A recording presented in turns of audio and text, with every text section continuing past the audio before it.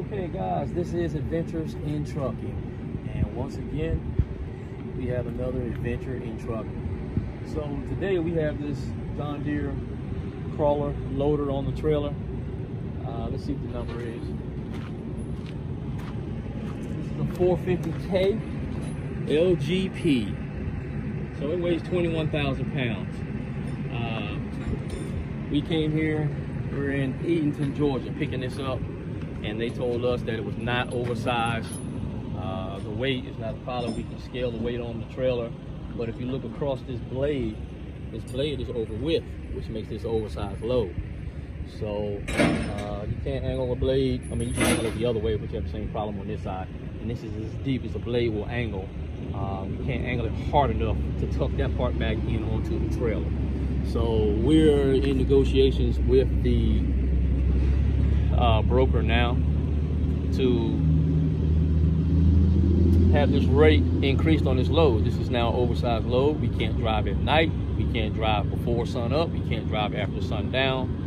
So the rate is definitely going to change, and this load also requires permits now. So we're negotiating with the agent to be able to, or the broker, to be able to get a much increased rate on this load. If not, they will take this off the trailer and I'll leave it right where it sits. And this is like the third time in 3 weeks. If you guys have been following along, you'll see that we have picked up a load in the past. The 2 green pumps we had on here that were on our truck. Fast Eddie was doing some dirt and they had us confused with Fast Eddie, and we ended up having to take the load off our trailer.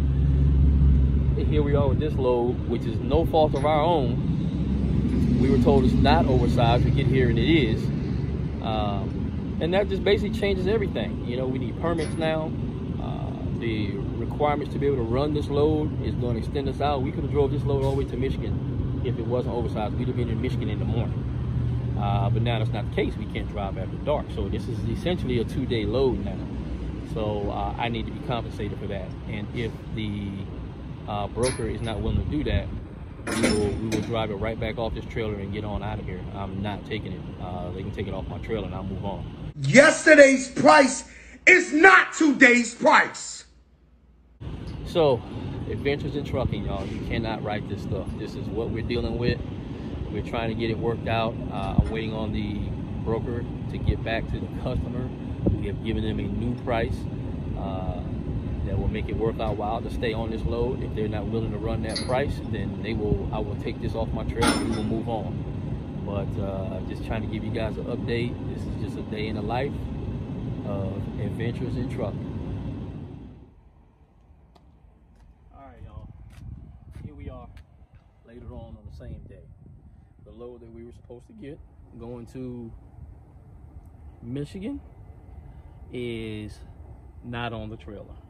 It was a dozer that ended up being oversized because of the width of the blade, and they just weren't willing to come up on the money on the rate, and I'm not taking an oversized load for regular rates, especially when it's now a 2-day load.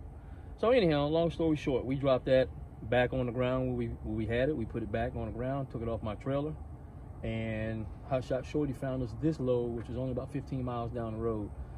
Essentially it's paying the same rate. It's going a little further, so actually going to make a little money on this load than the other load. But this load is going to Texas. So we started out going to Michigan, and now we're going to Texas. But this is just an F450 from a truck conversion company here in Georgia, and it is going to Texas. So we've got them strapped down with car straps. These are the straps I had from when I transported cars. They have the cluster hooks on the bottom here, so it's got all the different types of hooks on it to allow you to hook to different things. So we're hooked into the frame here. Same thing on the other side. And then I've got another 2-inch strap going over the front axle. We have no points of contact on any suspension components. None of the frame hangers, under front arm hangers here. Straps not touching anything. This ain't moving. So we got clear line of sight path here. So that gives me 2 points of contact on the front of the front axle, 2 points of contact behind the front axle. These are going forward. And then I've got the over the wheel choker style It's giving me a point of contact here in the rear. Same thing on the other side. And then also at the final end, I've got chain going through their provided rings on the back of this truck. So altogether, we have literally 8 points of contact. Maybe it might be overkill, but as I always say, if you can't afford to get it wrong, do it right. So yeah, we've got it secured onto the trailer real rock solid. And we're gonna go ahead and start making our way to Texas with this. So y'all stay tuned.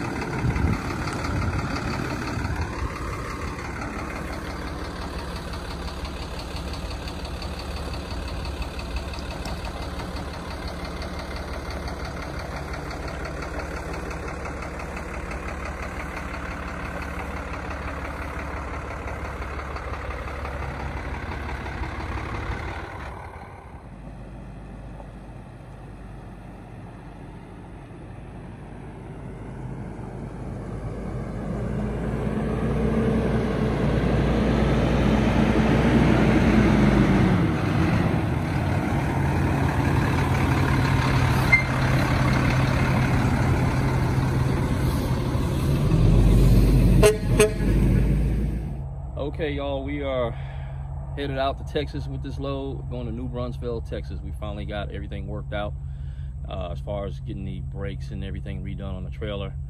Had to go back and redo a couple of bearings, set them according to Dexter's specifications, and still had a lot of slack in the bearings. When you go to pry up on the bottom to check the preload, the hub and the assembly was still moving around, so I had to move them in a little bit tighter. Found out that I actually had one of my seals that wasn't set deep enough, and that was causing a drag. Anyhow, we got that all sorted out. So today is Sunday afternoon. Falcons are on, but no worries. We're getting ready to hit the road here in an hour or so, and we'll start making our way to New Brunswick, Texas, to deliver this. We already spoke to the broker. He's very understanding, thank goodness. And you know, you have breakdowns in the course of what's going on, and we discovered it when we got back home with it already on the trailer. So at that point, you know, we already had the load on the trailer. So he's been very understanding. We're gonna go ahead and get this out to Texas, and we'll see what we find when we get to New Brunswick, which is just kind of near San Antonio. And we'll see what kind of week we end up having. So we thank you guys for sticking with us. We thank y'all for tuning in. All the new subscribers, we're growing still. So thank you guys, all the new subscribers, for that. And we'll be dropping a video here soon.